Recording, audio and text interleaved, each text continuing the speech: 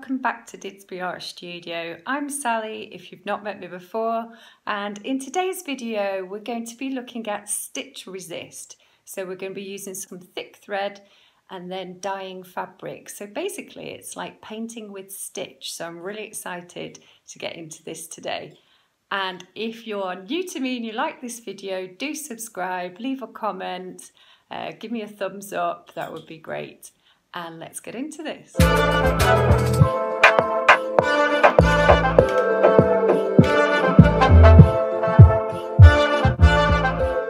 So for this first stitch resist one, we're going to do 12 inches across and 16 inches down, and I've divided it up into 2 inch rows, 4 rows of just runner stitch. And then I'm going to do just one more down here, and I'm going to use my upholstery thread, and I've really made sure that I've got a very thick knot. Drawn out my lines with a water erasable pen. 5 rows of just runner stitch. Make sure that your thread, your upholstery thread, is much longer than the length of the fabric, and we're just going to do runner stitch from one end to the other.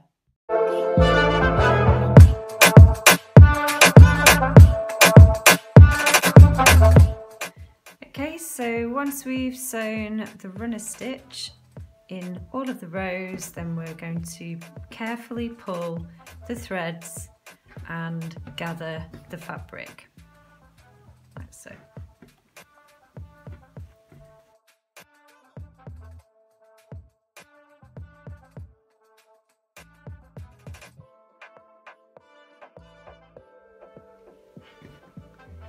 So just pull really tight, just gathering your fabric in like I've already done on those other rows.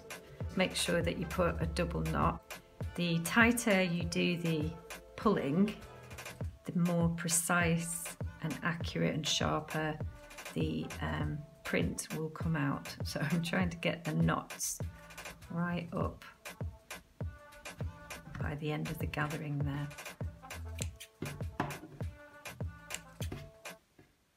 Okay, so the next one we're going to do is a serviette actually, and I've drawn out 4 circles, so I've just folded it in half, folded it in half again, and then carefully drawn out 3 circles with my water erasable pen, like so, all similar size, and then I'm going to again sew, just run a stitch all the way around the perimeter of the circle.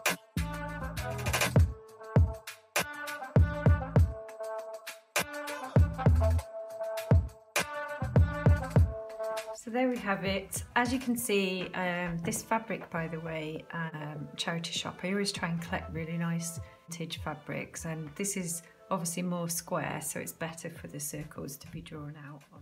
So what I'm going to do now is literally start pulling the thread bunches up. I just want to get that as tight as possible. I'm just going to put a couple of knots on the top of there because I don't want it to come through the fabric.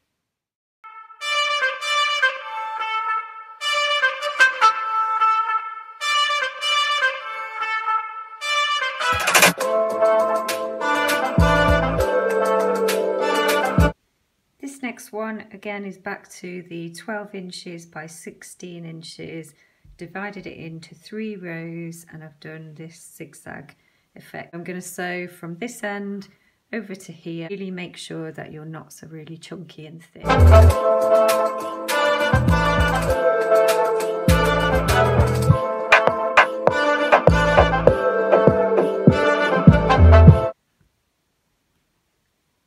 So this fabric I got again from a charity shop. I just love some of the oldie worldy fabrics. Hopefully it'll be quite nice to dye. And you can see just on the edges there, I've brought the little zigzag up a little bit higher than the edge because I don't want it to come off. Then we're going to just carefully ruche that fabric and gather it up like so.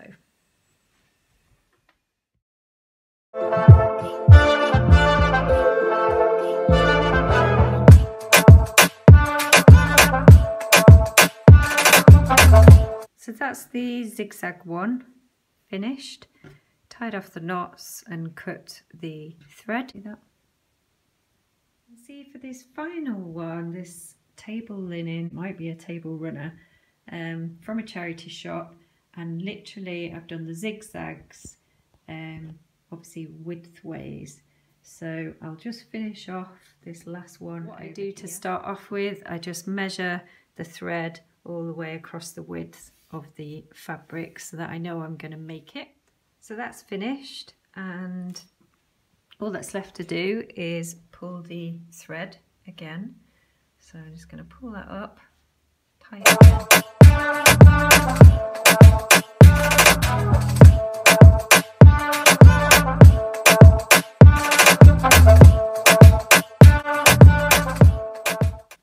Okay, so we have got the large zigzag piece.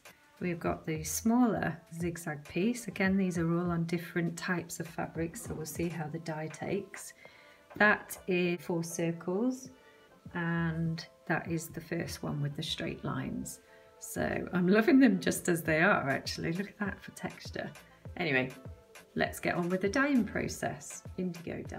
Right then, I've got my indigo RIT dye with my salt mixed in, and got my rub gloves on, and I'm going to literally just pop these in here. I just dampened them off in water to begin with, and then I'm just going to keep them soaked in here. Let's just turn those around a little bit to sit in there for a little while until the dye starts taking. You could just make sure that all of the fabric is totally coated, so you can move the pieces around, tip them upside down, and I'm just going to leave that in for about 30 minutes. I'm going to rinse each of these out, firstly with warm water and then cold water.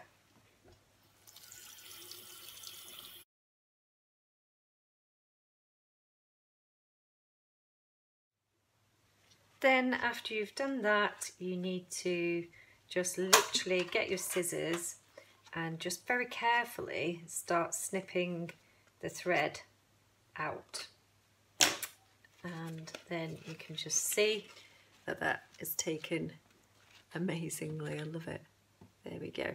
So I'll do the rest, and then we put them on a cold wash in the washing machine and then leave to dry.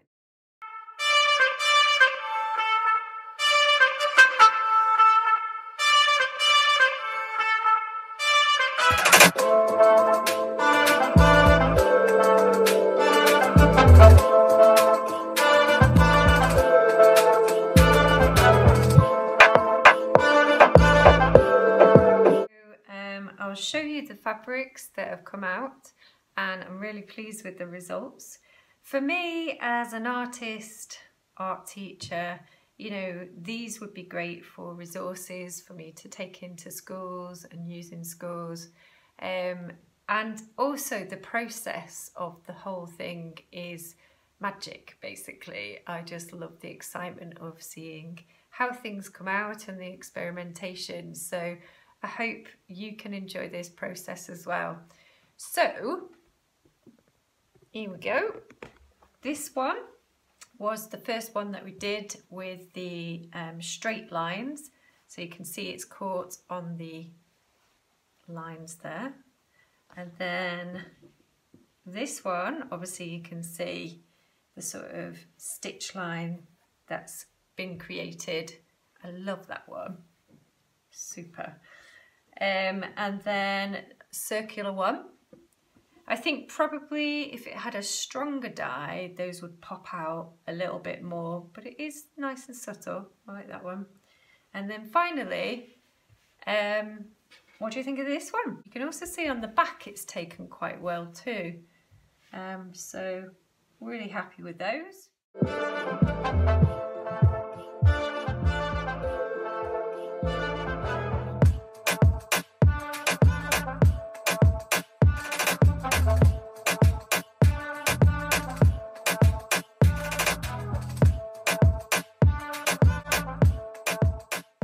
So I hope you enjoyed this video today and you had fun watching it and learnt something new. I will be back next week and maybe another video in between time. So other than that, have a lovely week and I'll see you soon. Bye bye.